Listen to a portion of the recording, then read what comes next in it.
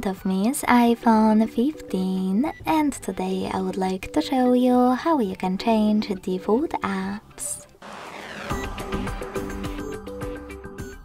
You need to begin by installing your new defaults.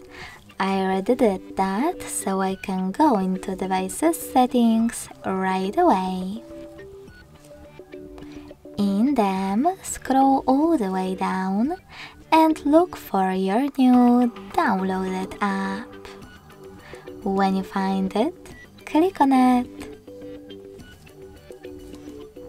Now you need to tap on Default, in my case Browser App section,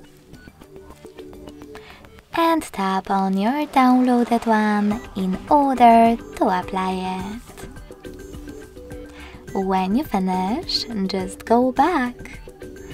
So when I do that, as you can see, my default app has changed.